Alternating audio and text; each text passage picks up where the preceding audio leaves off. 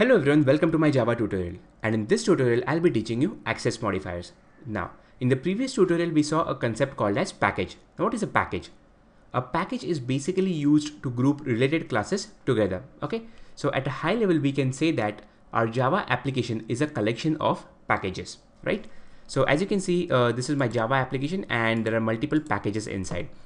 And you can also create new packages by right clicking on the project, say new package, okay, and give some name to it, right? So a Java application is a collection of packages and a package in turn is a collection of classes, right?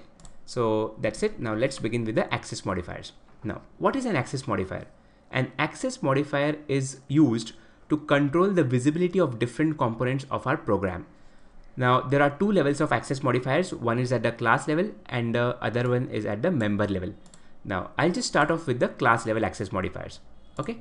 Now, at the class level, we have only one access modifier, which is called public, right?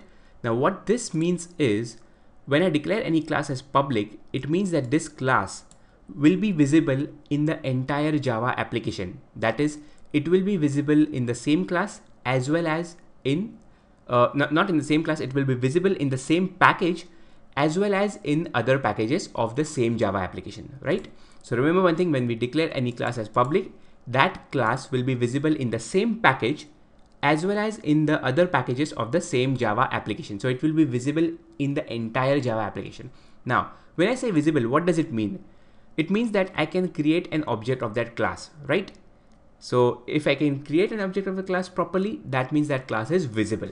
Okay, so that's it. Now, if I don't declare anything or if I don't specify any access modifier for a class, which means it means that it is a default access modifier, and the default means that this class will be visible only in the same package or in the current package, right? So this class A1 will be visible only in the same package and not in the other packages, right? So yeah, that's it. Now I'll just start off with the variable level or member level access modifiers.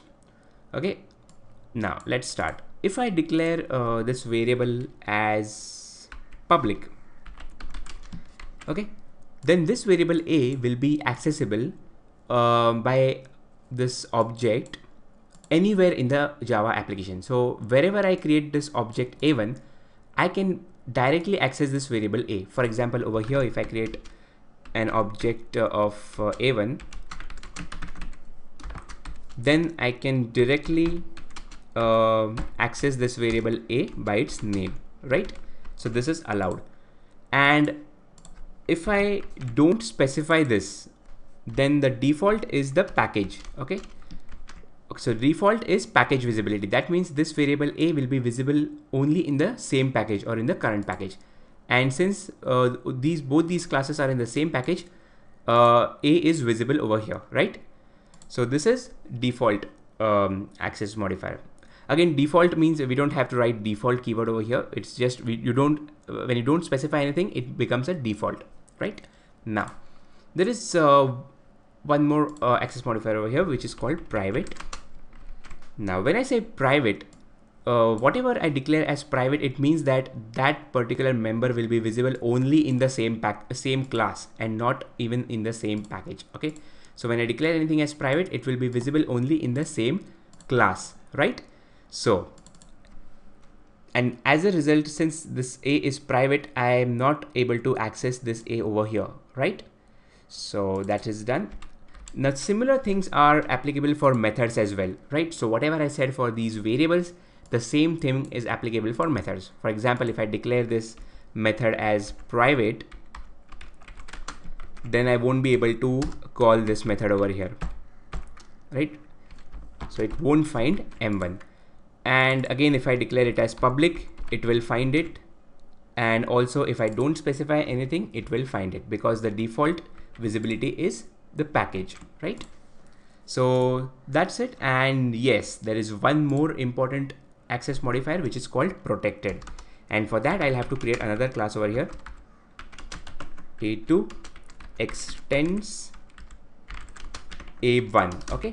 So what I've done is, the syntax. This means I'm inheriting from another class, right? So I have created a class A2 which extends class A1, that is, it inherits from class A1. Now, if I declare any variable over here as protected, then it means that this variable A will be visible in the same package, right?